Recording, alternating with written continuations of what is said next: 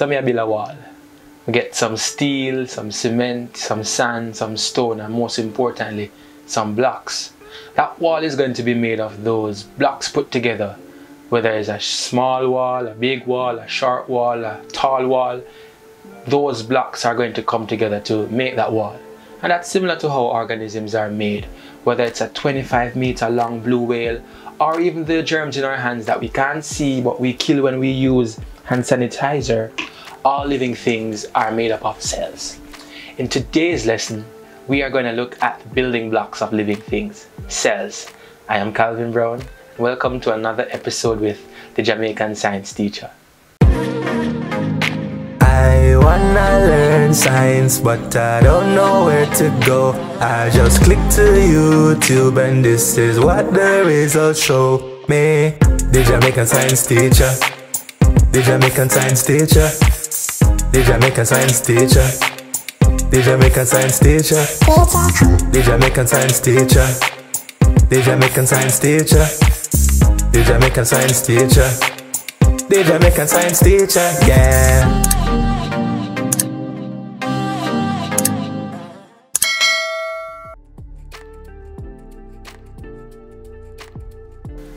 Let's get straight into it. The cell is the basic structural and functional unit of all living organisms. Structural unit basically means that the cells form the organism. The organism will be made up of these cells. Functional unit means that all the functions performed by the organism will be performed by cells. Some organisms are unicellular, which means they are made up of only one cell. Others are multicellular, composed of many cells. You and I have trillions of cells in our bodies. Each cell displays the 7 characteristics of living things. If you missed that video, you can just click here to watch that video. Cells contain some structures called organelles. Where you come from? Oh, you tell people to subscribe yet? No. Or upon do that, please. Alright, okay. Yeah. Okay. Deal with it. Remember to subscribe, like, share, comment. Alright. Thanks. Yeah, so cells contain some structures called organelles. These organelles perform functions which are vital to the life of the organism. All plants and animal cells possess the following organelles: a cell membrane or plasma membrane, cytoplasm, nucleus, mitochondria, ribosomes, endoplasmic reticulum, among others. The cell membrane or plasma membrane is a partially permeable layer surrounding the cell. The cell membrane controls what enters and exits the cell, like water, oxygen, carbon dioxide, and glucose. Just as how you wouldn't allow any and everybody off the road to enter your homes, the cell membrane polices what substances enter and exit the cell. Now we look at the cytoplasm, which is a jelly-like substance which contains about 80% water and 20% dissolved substances. All the other organelles are located within the cytoplasm. The cytoplasm is also the site of many chemical reactions. The nucleus is considered the brain of the cell.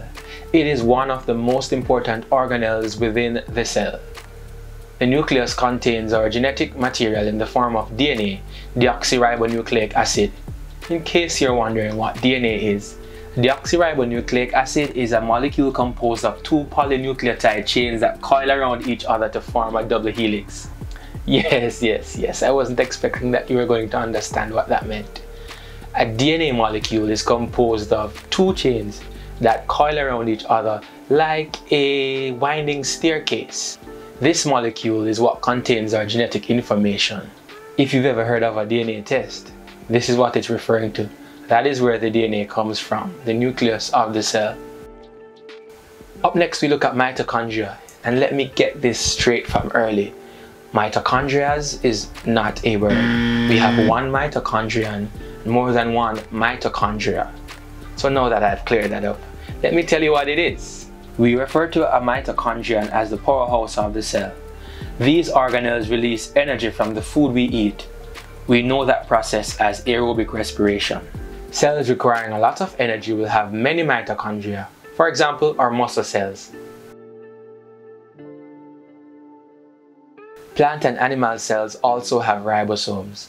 These organelles produce or synthesize proteins.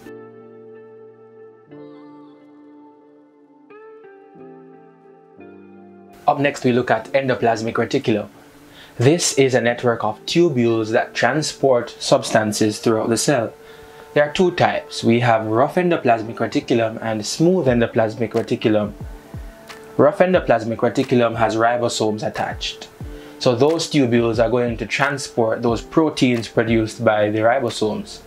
Smooth endoplasmic reticulum is the site of lipid and steroid synthesis. Of course, these aren't all the organelles, but these are some of the more important ones.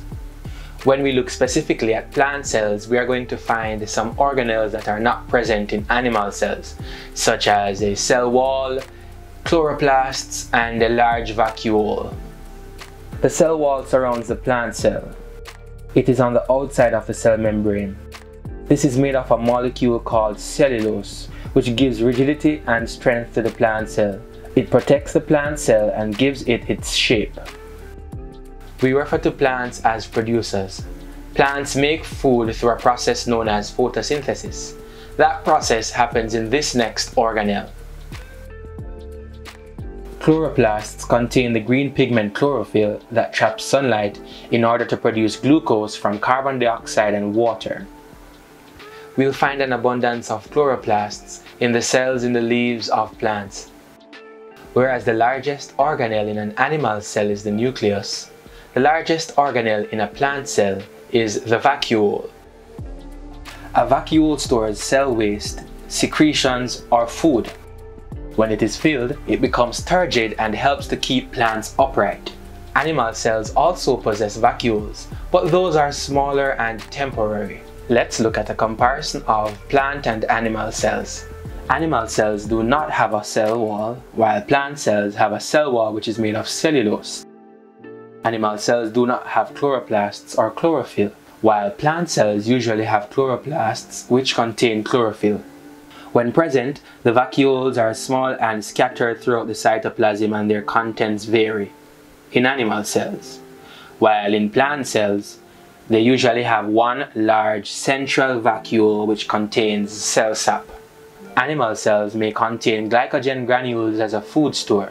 Plant cells, on the other hand, may contain starch grains as a food store. Animal cells can have a great variety of shapes. Plant cells have a regular shape, usually round, square, or rectangular. The cells of plants, animals, fungi, and protists will possess basically all the organelles we have discussed, with differences among them. We refer to these as eukaryotic cells. Eukaryote literally means true nucleus.